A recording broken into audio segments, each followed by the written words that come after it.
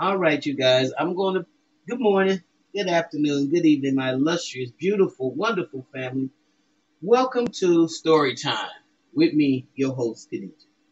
Now, y'all know I be having a whole lot of stories. I've been on the planet, a little while, enough to accumulate a lot of stories, right? And I think some of the funniest stories I know, or I've had experience with, like I said, when I worked as a health inspector. That was crazy. And then from there, um, the stories just got crazier and crazier. Okay, so and up until Dahmer did what he did, a lot of us didn't even want to um, work anymore in that capacity, and a lot of us quit. A lot of us resigned. A lot of us retired. Whatever. But these stories, and this particular story, is when I was working full time, and it was, when the job wasn't horrible. Okay, it didn't have all those mental, um, just mental baggage with it. So this is really kind of not funny, but it just goes to show you how detrimental a lot of us are living. Well, in this one particular neighborhood, none of the neighbors hardly initiated cleanup orders.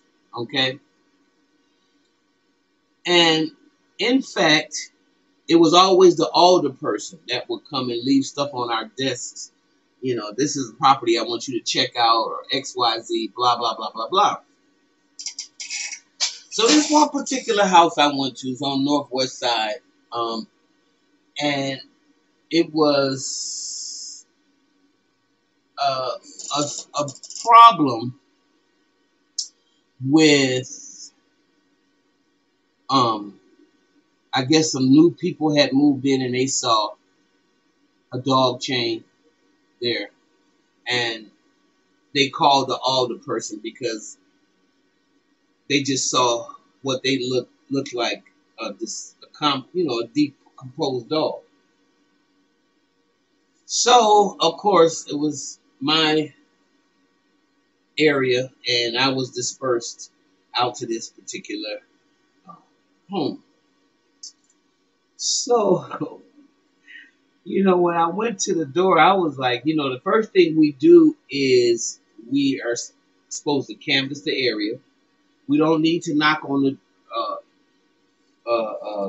homeowner or the renter's door,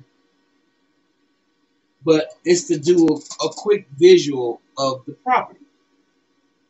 So, what you do is usually check for a dog. You might rattle a gate or whatever. And in this particular home, of course, I rattled the gate and no dog came. So I opened it and kind of was, just observing and doing little quick takes around the yard. In this yard, there was a big, big tree. And yes, there was a chain wrapped around a tree.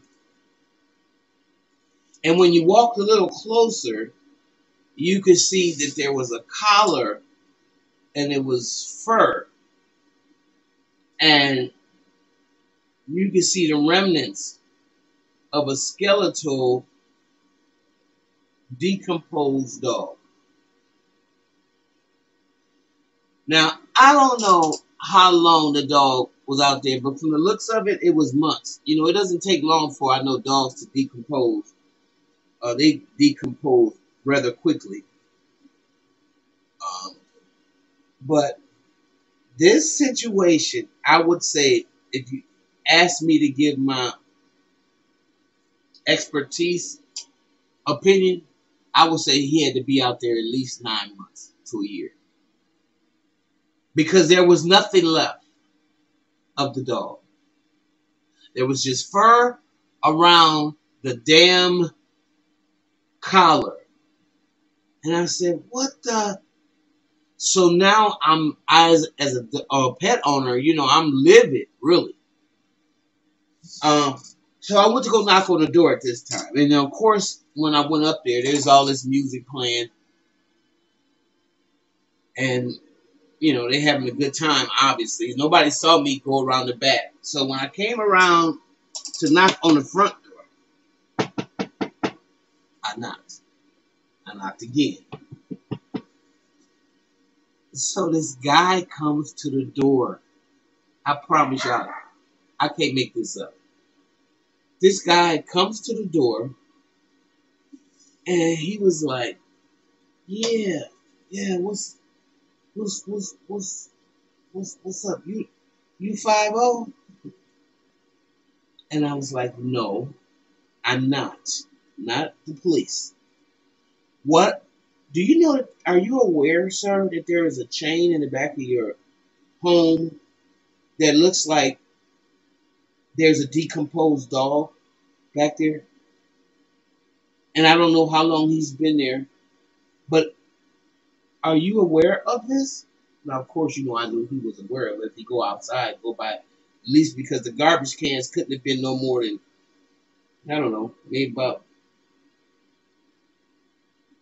um, you know, it couldn't have been that much. Maybe 5 feet. So you know what the guy goes?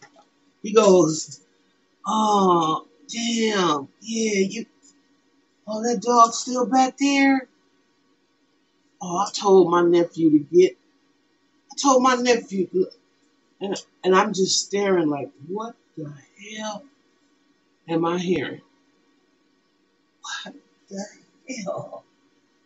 I couldn't believe it, you guys." He said, "Oh, I told my nephew to get that dog up." So there was no follow through, obviously. Nobody cared. And the damn dog was dead out in the backyard.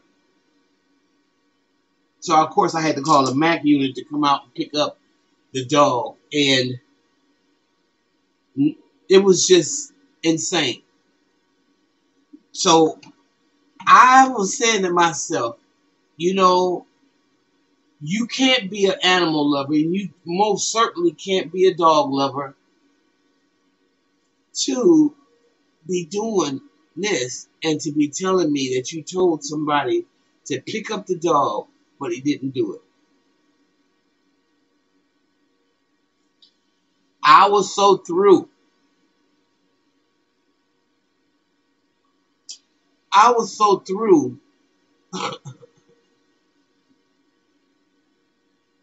I can't. I can't. And every time I think about it, I'll be like, oh my God, they did what? Yeah, that's what they did.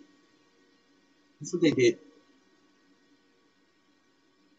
That is exactly what they did.